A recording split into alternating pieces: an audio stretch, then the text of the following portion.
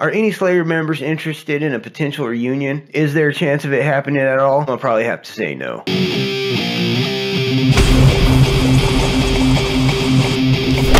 So guys, Thrash Potato hanging out over on Metal Injection. We got some news about Slayer. Let's get into it. It says thrash metal legend Slayer called it quits in 2019. I happened to be at the second to last show. It was amazing, and the world of metal was never the same afterwards, and that's the truth. Some whispers of a potential reunion have been circulating among the band's devoted fan base in the last years, somewhat fueled by guitarist Kerry King saying that he thinks the band had retired too soon. I do too, but that's on them, you know what I'm saying? However, King and Slayer drummer Paul Bostaph now have their own band named after King and are debuting live next year. Tom Araya's retirement was a long time coming. Dude's disappeared since then, and ex-Slayer drummer Dave Lombardo is simply not interested in answering questions on it, just moving forward in his life. I kinda don't blame the guy, you know what I mean? It's over, I think. Slayer's done. In a recent interview on the Mark and Me podcast, Lombardo was asked if he would be hypothetically interested in participating in a Slayer reunion. Declined to answer, saying he does not want to take the focus away from his new projects, the likes of Empire State Bastard. He's already kicking ass with other folks. I think we all just have to accept that Slayer's done and we have to check out Kerry's new band. I don't think Tom Araya is going to be doing anything. I really don't want to answer anything like that because what ends up happening is that the focus right now would be on the Empire State Bastard and the future, which is, I think, a big part of my personal success is that I don't look back. Very cool, I say.